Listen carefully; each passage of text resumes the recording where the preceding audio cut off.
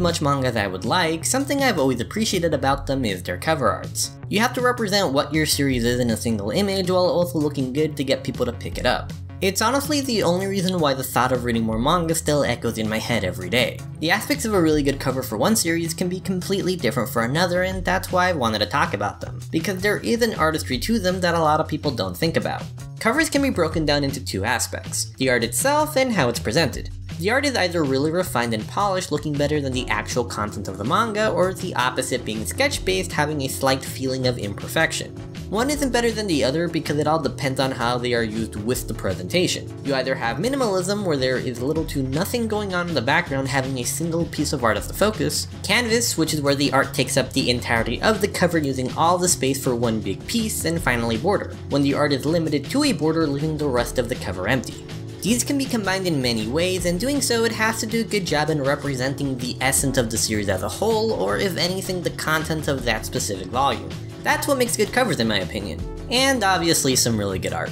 We're gonna be going through a lot of them, some old ones, some new ones, and everything in between. So, let's begin.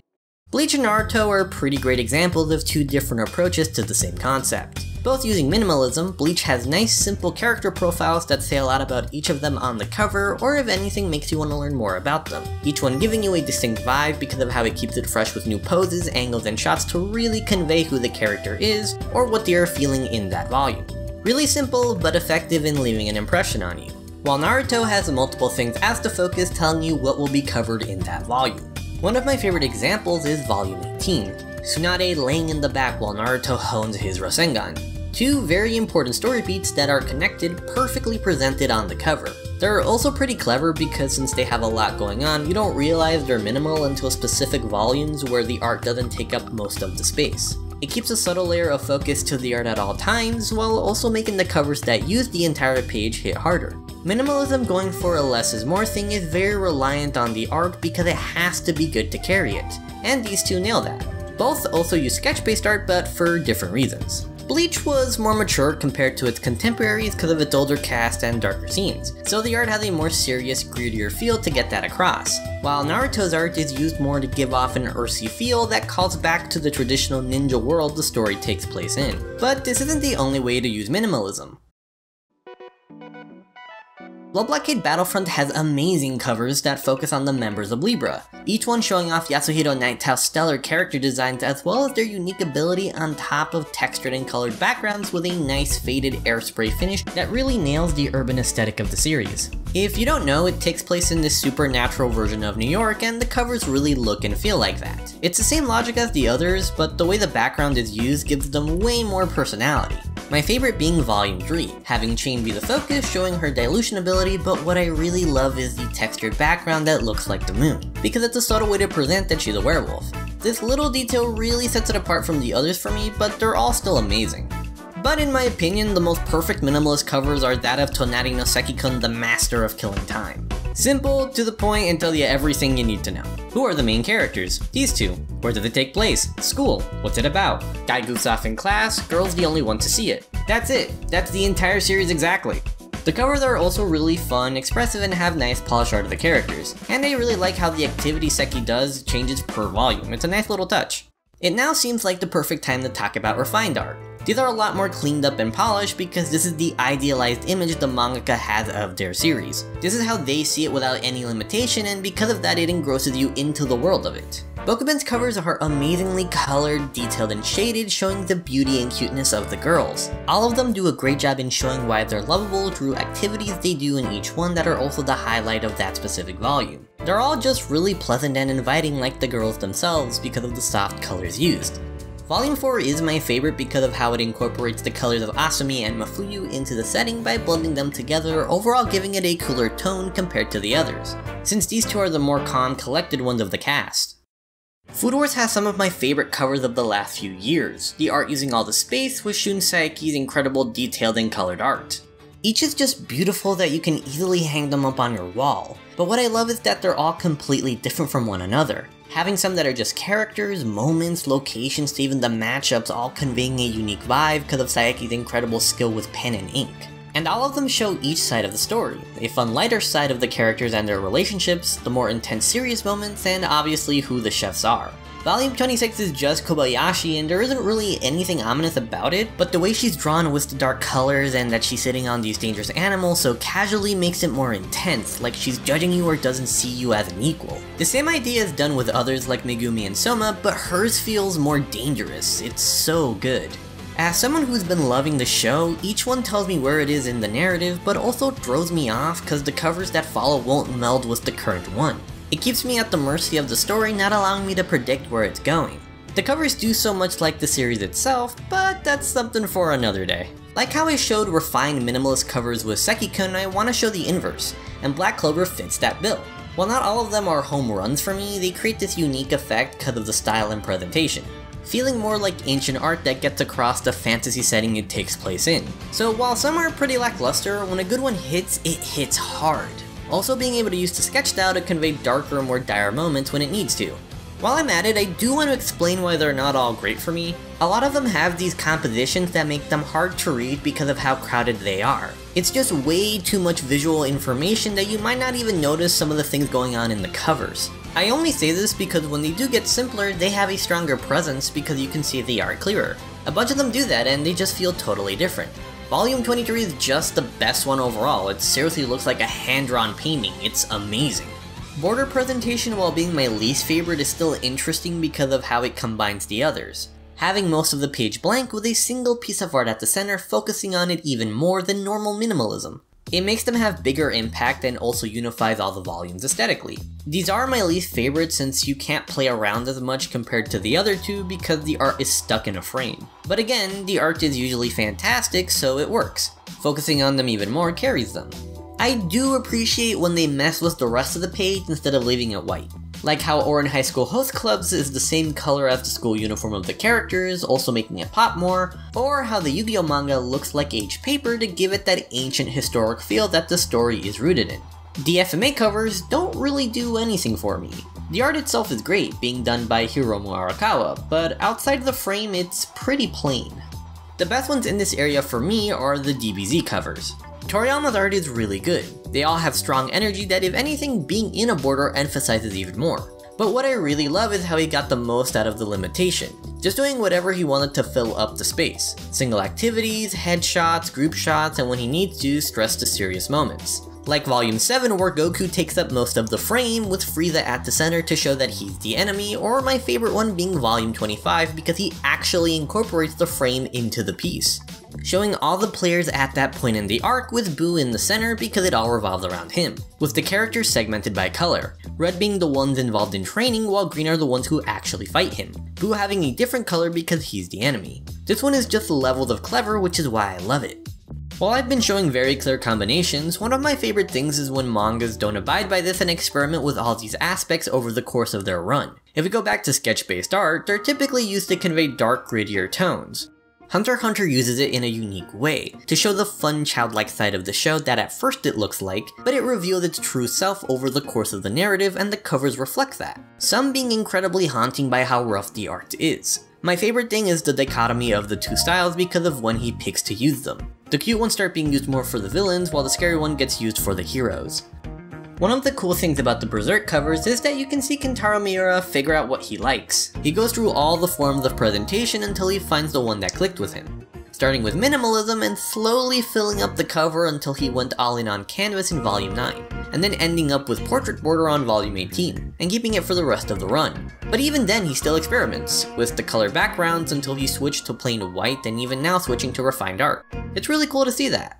On a different note, some series get lucky enough to get multiple versions, and with that, new cover art, but that can be 50-50 with the final product. DBZ got so much out of using borders that the compilations are so boring in comparison. They're just art of Goku on a red background. While the art itself isn't bad, it lacks the personality the originals had. Bleach and Naruto do the same thing. They're not as interesting as their originals, Bleach just straight up reusing covers just with colored backgrounds. They're pretty lackluster. Sailor Moon has some pretty cool ones because they're the same idea with different takes on it. Both have the Sailor Guardians on the cover with their power surrounding them. The standard ones have these fun expressive close-ups, while the Eternal editions instead are more serious and farther away.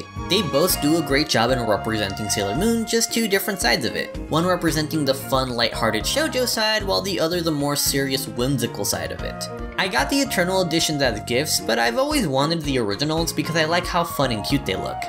Going back to Fullmetal Alchemist, it got two.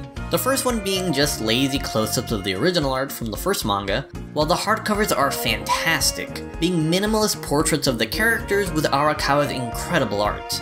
Also having the important symbols from the narrative over the title, both being the color of the character represented. So simple, yet so effective. I love these so much. Sometimes new versions are region specific. Zatch Bell's covers are really nice, showing all sides of the series as it progresses, but the recent complete editions in Japan are amazing. Nice clean shot of human Momoto with their power and specific spell behind them. The colors, shading, and posing, they make me just want to go through the entire series again. These might be some of my favorite covers, and I hope we get them here one day. I want to bring this up because this will be the only time, but the American release of Sankorea are so weird because of how different they are from the original Japanese ones. It's a love story between a human boy and a zombie girl. Like the Sailor Moon ones, both do a good job in representing the series, just two completely different sides of it. One being horror, the other being romance. Both have their own charm, and as someone who is a fan, I can say both are incredibly accurate. It's just I've never seen such a drastic change between regional manga releases. Something happened here, I just don't know what. Also, if you're curious, Volume 3 is my favorite because of the drastically different approach on the same idea, being the hurt arm. I just find it really funny. While I've been talking about solid ones this entire time, I do want to bring up the other end of the spectrum. These covers I would say miss in multiple areas. Kaguya-sama Love is War comes to mind when I think of a pretty weak modern cover. It's not because they look bad, they have this nice detailed character art with nice colored and patterned backgrounds, but it's for how little they tell you about the manga. If anyone's seen or read Kaguya-sama, you know it's this massive Death Note style mind game all based around a cute high school romance. The characters overcomplicate something really simple, which makes it super silly. Volume 1, while it does represent the more refined and intimidating outward appearance of Kaguya, there is nothing else to it. And since this was the first one, it's used as a base for all the ones that follow. The characters are so zoomed in that there isn't much room to do more with the background, while also being so close that you can't show much of their personalities. It's just a character close-up and it doesn't really show that it's a goofy romantic comedy. If you remove the title, there is no way of knowing anything about it. Funny enough, a lot of these issues are in the American release. The Japanese ones are the same, but have these little triangles showing the true sillier side of the characters and the story, which is a big contrast to the art, so it makes a bigger impression. Not all the covers have this, so the problem still stands, but at least they all have the heart in the eye as a nice way to show that love is the focus. It just gives it way more personality. It's pretty clear that Viz Media wanted to unify the covers more, which is why they removed the triangles. And since the heart is based around the Japanese text, they had to remove that too. Servant X Service falls to the same problem, but way worse since the art itself isn't really good. While it is accurate to the contents of the manga, it doesn't really present the essence of what it is. It's this office comedy about all the things that happen in the life of their oddball employees that make it far from the norm. It's a lot sillier than it lets on, but the covers don't show that, just being a single flat color with a ton of leftover space and a character with little personality. I'd actually say the home video releases for the anime do a much better job. Aside from the cleaned up anime art, it's still the same basic idea as the covers, but the expressions, colors, and shapes, which is actually a callback to the opening, tells you it's really fun while still keeping the weirder parts secret. The promotional art for the anime does a way better job too. But you're probably thinking that it isn't fair to compare. A1 most likely saw the manga art and decided to do their own thing, which is why they look better. But if you look at the official fanbook, it's calling back to it with the background. It just has better posing and expression with the characters, giving it way more energy than the manga ones. This one is really the same basic idea, but with a completely different result. One of my favorite things is when covers do something really subtle that add an extra layer of charm or personality to it. Hopping back to Food Wars briefly, Volume 1 and 2 are from the same perspective, but are used to show the different upbringing and ideology of the characters. One where Soma happily serves you the food in this cozy diner, the second where Erina unpleasantly awaits the food you are serving her in this cold, luxurious setting. But this is a small example. Komi-san's covers are these beautiful pieces of art that take full advantage of the page, each cover highlighting a specific moment from that volume while keeping Komi the main focus with her friends on the side. They're overall fantastic, but does anyone else notice something interesting about them? If you don't know what I'm talking about, it's Komi herself. If anyone's read the manga, you know that she's this incredibly silly girl with this really expressive face. It's a hilarious comedy series, but this side isn't represented in the covers. Why is that? It's because when you're looking at them, you're someone that doesn't know her, so you're seeing the perfect refined idea of her. When you start reading it, you're going from someone external to someone actively involved with Komi. That's when you see the real her. It's the exact same thing the characters in the world go through, but now represented in the covers and your actual interaction with the manga. It's pretty genius. All the covers are from your perspective, an external one. From being at the same ramen shop, to the same booth at the festival, to riding bikes with her.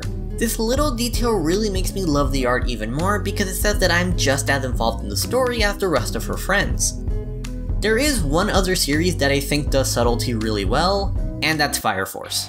While their covers are pretty similar to Ataji Okubo's previous work Soul Eater, being these nice minimalist team shots or singular character profiles all with his fantastic art, Fire Force does a few things slightly different, the first being the art. The covers of Soul Eater are really good. They're iconic, but if you look at them, they never really tell you anything about the characters. And it's because the world and concept of Soul Eater is so visually unique that presenting any aspect of them looks really cool and make them eye-catching. Fire Force has a much more grounded world and setup being based around supernatural fires and firefighters, so the art is focusing more on the inhabitants of the world rather than the world itself. The setting being more normal allows for the art to have brighter colors and more shading, overall giving them a very clean finish. Aside from that, they're great because they tell you a lot about each member of the cast only with their expressions, posing, and outfits. Shinra comes off as this cocky loose cannon because of his smile and how his feet are exposed with flames coming out of them. Arthur gives off a completely different vibe, having his sword, bird, and hood nodding to the whole knight thing he has going on and overall giving him a more regal look. The art is fantastic because they all say so much while also saying so little. So what's the other thing they do different? The background. The covers are still great minimalism, but the red lines really are the game changer. They create this next level of pop that makes them stand out immediately and give them a lot of energy. Seriously, just removing them changes how they feel even for the calmer covers. But it's how they are used in conjunction with the character art that make them something special. In the world of the manga, the good guys have these black, blue, and gray uniforms, but as the story progresses, we meet the antagonist of the series being the Evangelist, who don a white and red uniform that contrast theirs. The covers really change with this detail because depending on how much the character shown blends with the background, it's an easy way to tell the reader if they are a good guy or bad guy. If you look at every single member of Company 8, they don't blend in at all, but if you look at the Evangelist, it's the opposite. But these are two ends of the spectrum. There are some characters that don't fully go with either, making them more ambiguous, which is actually something covered in the story itself. For example, if you look at Hibana and Joker's volumes, one contrasted a little bit with the uniform but still has more lighter colors, which alludes that she isn't exactly a good guy, while the other has the same colors as the background but at different shades and with a splash of black to show that he's a bad guy but not on their side. But out of all the covers, my favorite one that I think uses everything to its advantage is Volume 10 with Victor Licht. It uses both color schemes really prominently, but with him putting on the uniform makes it look like he's trying to disguise himself from the red and white. Which, if anyone's seen or read the story, is exactly what he does. It's telling us an important story beat just with two red lines, on top of that he's a scientist with the lab coat and that he's a little off with his facial expression. The red lines take what is fantastic art and add more meaning to them. The covers are so good that David Production actually homages them in the anime with the title card for every episode and all over the second opening. I seriously got the idea for this whole video because of Fire Force. The covers are some of my favorite from the last few years because of how much it does with an idea we've seen done thousands of times. Covers are really underappreciated for something we see all the time, and especially because they're the best they've ever been. Unlike other mediums like video games and movies, they've actually kept their quality from the early years and if anything gotten more experimental over the last decade. The art for movies and games are usually made by people far removed from the production trying to appeal to a wide audience, so a lot of what makes them special is lost, and it's the reason why a lot of them look the same. Manga is the reverse. It's made by the source, the people who make it, so a lot more passion and thought is put into them because they're just making what they think represents their series the best, and it's why covers are so diverse. It's actually really hard to find what is considered a quote-unquote bad one. There are just really weak ones, but even then you can still see they aren't lazy. When I buy manga, I still spend time just looking at the covers because they're so cool. Even when I find some that I don't really love, I can still appreciate them. And I hope I've made you look at covers in a different way, and maybe help you understand why some are your favorites. I hope to see you in the next video, but next time a manga catches your eye, just take a moment to appreciate its cover.